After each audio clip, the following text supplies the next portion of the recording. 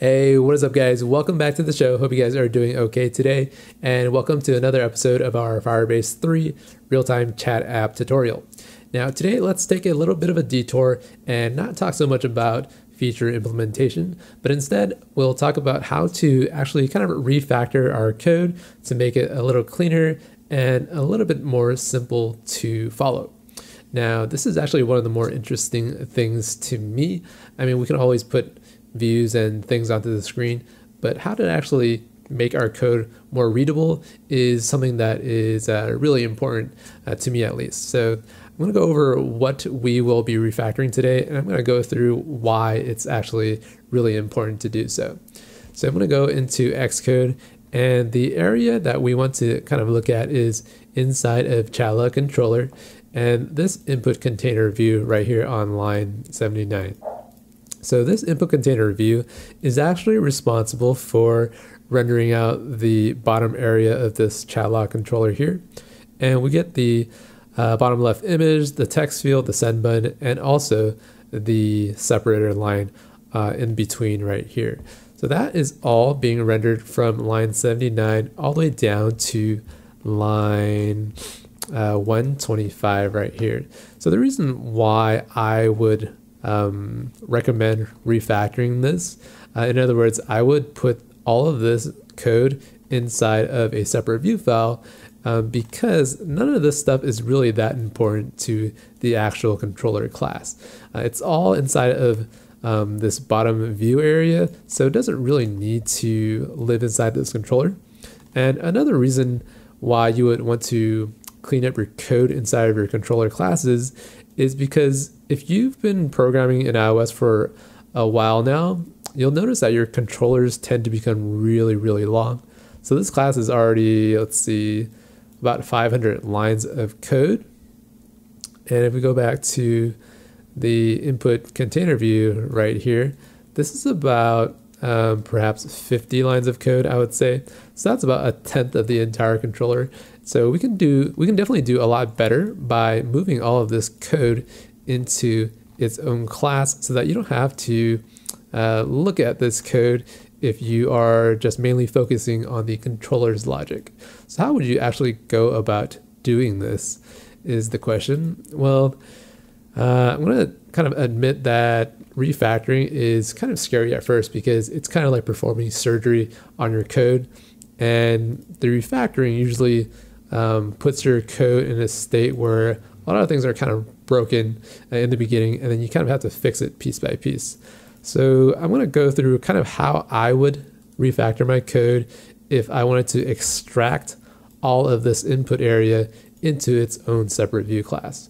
So to do so, or to begin, let's create a new file inside of the view group, and I'm going to just click this Swift file here, and we'll call this chat input container view.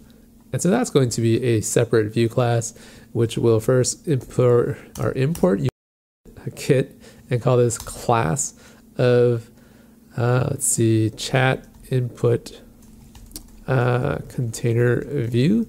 And this will be a subclass of UI view like that. So this class right here, this UI view, it should almost always override this constructor called init frame, and we have to call super init frame like that. So with this class available, let's also fix this error right here. Just do what Xcode tells you to import or input, and you should be okay. So you have this class right here called chat input container view, and if we go back to the ChatLog controller, what I want to do is, instead of using this container view for this input container view, I want to, let's build a project first. This way I have access to, chat input container view is this chat input container view class right here. And we can actually use a frame constructor that we kind of overridden inside of this custom class. And what is this frame? Well, it's the same frame as this frame here for this container view. So I'm just going to take this copy and paste it in that rect guy. And I would just want to return this chat input container view object instead of using all of this code here. So if I run this right now, you're going to see that it doesn't really do much, but it actually kills off the bottom input container view inside of our ChatLog controller. So you don't see anything on the bottom anymore because we're just returning this empty class here that's absolutely empty. So what do we want to do now that we don't really use this container view anymore? Well, the first thing I can do is to just comment that guy out. And then I want to do this right here. So this is the scary part that I was kind of referring to earlier. I want to actually cut all that code for the container view stuff. I think I can comment that out as well. And having all that code on my clipboard right now, I can paste that in here. And what you'll notice is that the compiler is obviously going to mark all of these container views as an compiler error because we don't have access to container view. And what you need to do is just remove the container view from the actual code. And this is because this chat input container view itself is our container view. So I'm gonna do that first and fix all of these red errors. Just remove container view. This is probably the easier step of the fixes. Let's see, let me remove this as well. And what else do we got here? So container view fixes that, fixes this here, this there, this there. And I think we should be okay for the container views, except for that right there. Okay, so that's pretty good. Now, what do I need to do now that I have a couple of other error messages left inside of this view? Well, let's take a look at this one right here on line 39. And we're missing this input text field. And this input text field is actually, let's see, where is it? Where are you? So it's actually this variable right here. So what I'm going to do is cut this as well, go back to the container view class, and I'll paste that in there. Let's see, it's a couple lines and paste that in there. So those errors down here have kind of gone away. And the couple of errors that we are seeing now is, let's see, let's fix this one right here. So this one is trying to assign a UI text view field delegate as self, and we fixed that by just saying UI text field delegate up there. And now the delegate is just fine setting this class as the self. Now these two error messages are kind of strange to fix. So what I'm going to do is I'm going to comment it out first. I'm going to try to run, but we're not going to be able to compile because of a couple of reasons. The first of which is inside of this ChatLog Controller class, we're missing this input text field now inside of this HandleSend function. And we're also missing text field there. And let's fix that by going back up to this input container view variable. And what we can do is instead of using a generic UI view class, we can use chat input container view right there. And this means that I'm going to use input container view to kind of fix these two errors right here. So HandleSend, I can just say input container view dot input text field. And then here we'll do kind of the same thing, dot text field. And command clicking in here will just get me to the input text field that we kind of cut into our custom chat input view. So having done all of that, you can actually kind of run your code now so that your class kind of compiles again, and the area on the bottom is going to show up just like it did before. So this is kind of step one, or what I would kind of consider the step one of refactoring your code to be. And it's a pretty big step if you are uncomfortable with kind of performing major surgery on your code and trying to get it to work again. But let's just take a look at ChatLog Controller. And where are we? I want to go back to input container view.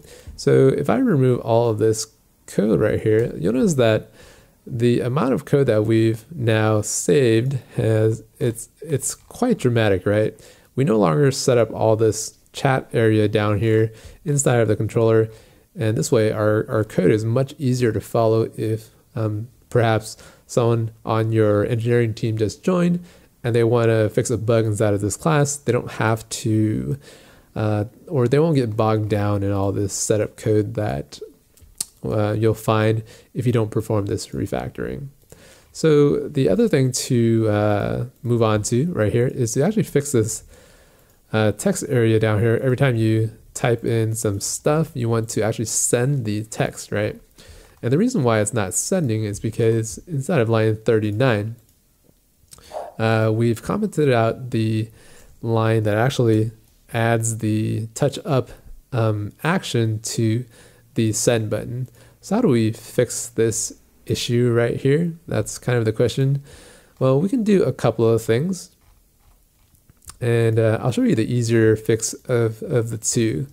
So the way to kind of fix this issue here, so I guess the question is, what is HandleSend? So this HandleSend guy actually belongs to ChatLog Controller, and if I type Control+6 HandleSend, we'll get to this function here, which actually sends off the message with the text coming from this input area. So how do I actually call this function from within this class here? Well, what we will do is we will introduce a reference to this ChatLog controller up here. So ChatLog controller, be of type ChatLog controller. And inside of ChatLog controller, let's go back to chat input, let's see, input container view, and then we'll get to this here. So if I hit build, I can actually type chat input container view dot chatlog, see chatlog controller. This will come up equals self right there, and then we should be okay in terms of the code. So if I build one more time, we'll get this error again. And what you need to do is this right here. So in order to call a selector HandleSend on an object that is different than self, what you need to do is to actually call it like this. So I'm going to cut this code here. And inside of this ChatLog controller, I'm going to use a brace and type did set like that.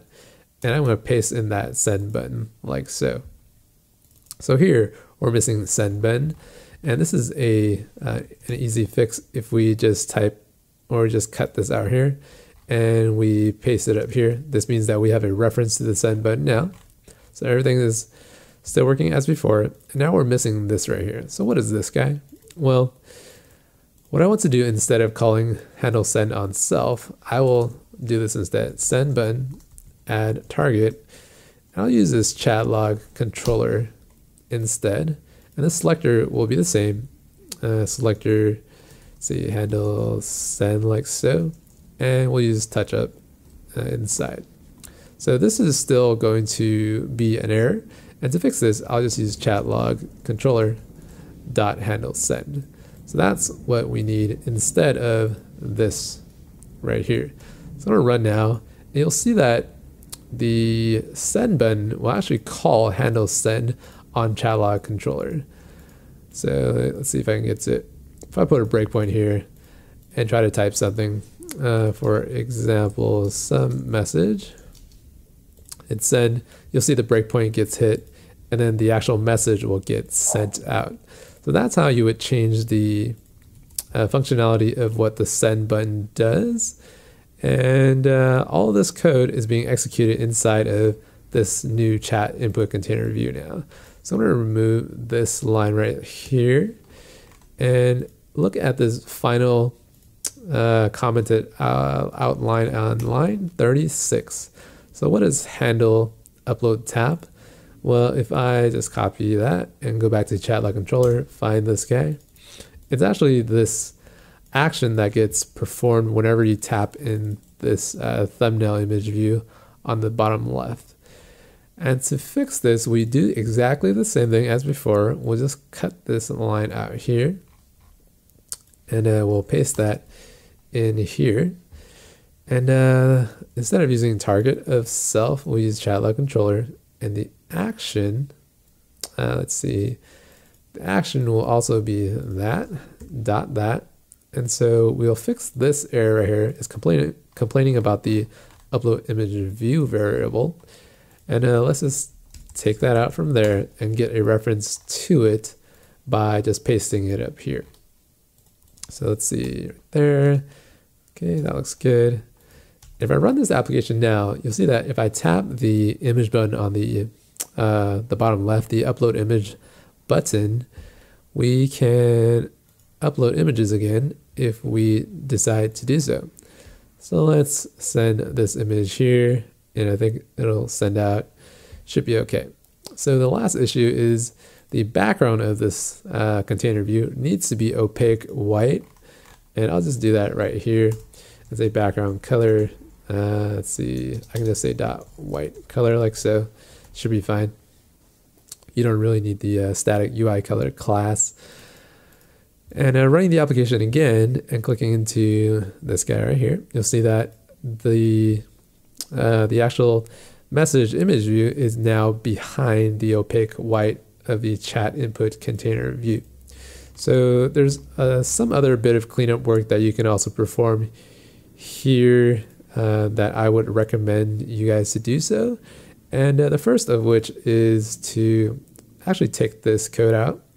And so if I just copy that out, and let's see, what should I do? Upload image, view, be of type, UI image, view, use this brace, and then we can just say, I think we can just copy this and put that in here. Yeah, it looks okay. Return upload image view, execute the closure, and we should have the upload image view right there. So what I can do is I can just delete that, and all the setup work is actually belonging inside of this initializer code right here. This way your initializer of frame is just a bit cleaner. I don't like setting up all that code inside of this section of the constructor if you don't really have to. So doing that, test message, hit send. So you notice how the enter button doesn't really work either. And the reason is because in ChatLog Controller, we have this thing called text return, I think. Text field should return. And this really needs to go inside of this chat input container view. So let's just paste that there. And notice how HandleSend has this error, right? So this needs to call HandleSend on ChatLog Controller like so. And this will allow us to actually hit the return button and perform the sending of the text from within our chat log. So perform send using return, enter, message gets entered, and then it gets updated in our chat logs just like that. So nothing too fancy. And if you look at ChatLog Controller now, it is a lot simpler in terms of some of the view code that we've eliminated inside of input container view. And this is something that you should definitely get good at. If you haven't received, I guess, formal training from a software engineering organization, you probably won't have this skill as much as someone else that has been working at a software company. But this is definitely something that you'll use over and over if you want to kind of take your iOS or programming skills to kind of the next level. All right. Okay, that's it for today, guys. Hope you enjoyed today's lesson. Make sure to give the video a thumbs up if you did. Also, subscribe to the channel if you want content like this to show up in your YouTube feed. All right, keep on coding, guys. I'll see you guys next time. Bye.